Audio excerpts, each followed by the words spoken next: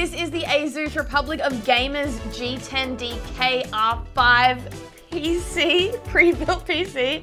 Whoa, we got a big one today. Let's unbox this pre-built PC. Come on, it's not too big. This is crazy. Anything else in there? The power cable, screws, I guess for putting on this side panel, ASUS manual, other documentation. But we all want to see the PC, so here's the reveal.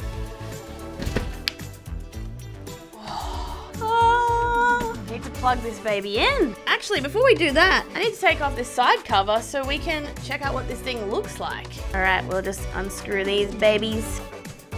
You can actually install this in its place. Oh, it's gorgeous.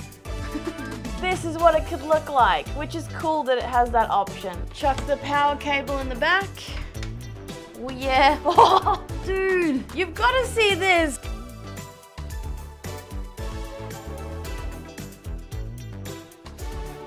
Some nice RGB lighting just going there. So we've got plenty of ports on this PC. There's 2 USB ports on the top with a headphone jack. Plenty more going on the back of this PC, but more notably an HDMI port and heaps more USB ports. Now this has an AMD Ryzen 5 3600X, a DDR4 16GB of RAM, NVIDIA GeForce GTX 1650, a 512GB SSD or internal storage, and of course Bluetooth and Wi-Fi capabilities built in.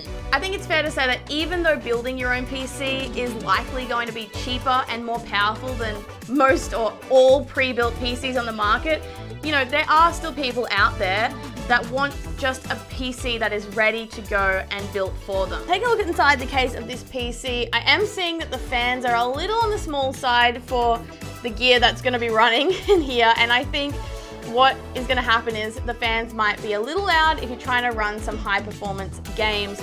But the good thing about a pre-built PC is even if it's not running exactly how you'd like it, you can still upgrade it from there. And this kind of PC gives you a reasonable starting point for someone that just wants an all-rounder.